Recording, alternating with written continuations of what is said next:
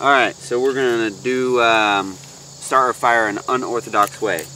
I got my jeans here. As you can see, I took them off to do this. And your dryer lint in your jeans is flammable. So I took my jeans off and got myself a little container here.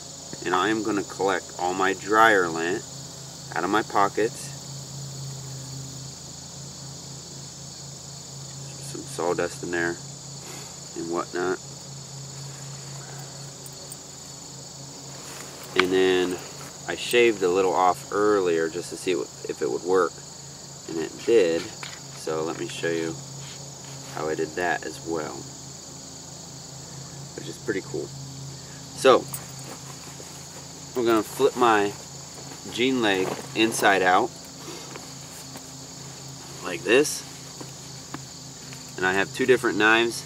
This one is a Craftsman with the blade. I'm going to use this one, and I'm going to use the other one. I haven't used the other one yet. And basically, you can come up here, Kai. I've just been going like this with the razor blade.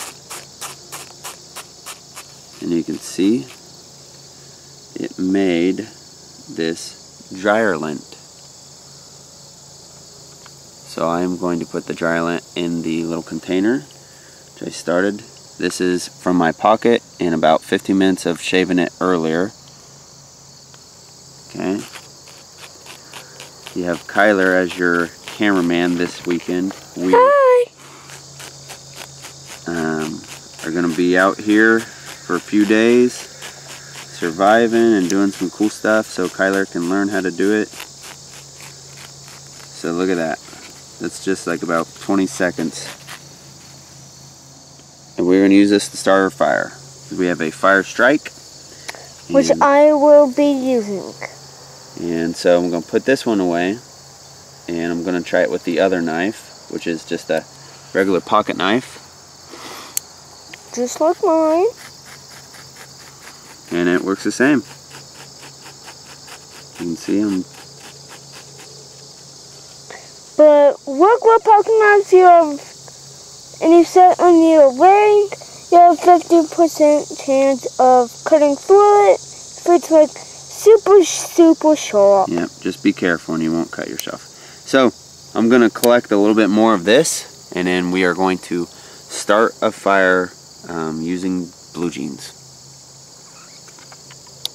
This is Kyler. He's going to be starting the fire. Got to push down.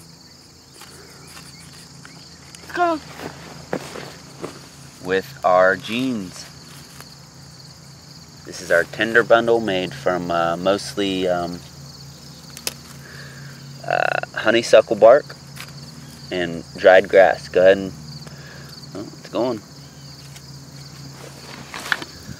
And that is how you make fire with jeans. That's pretty cool. Good job, buddy. Thanks. God bless.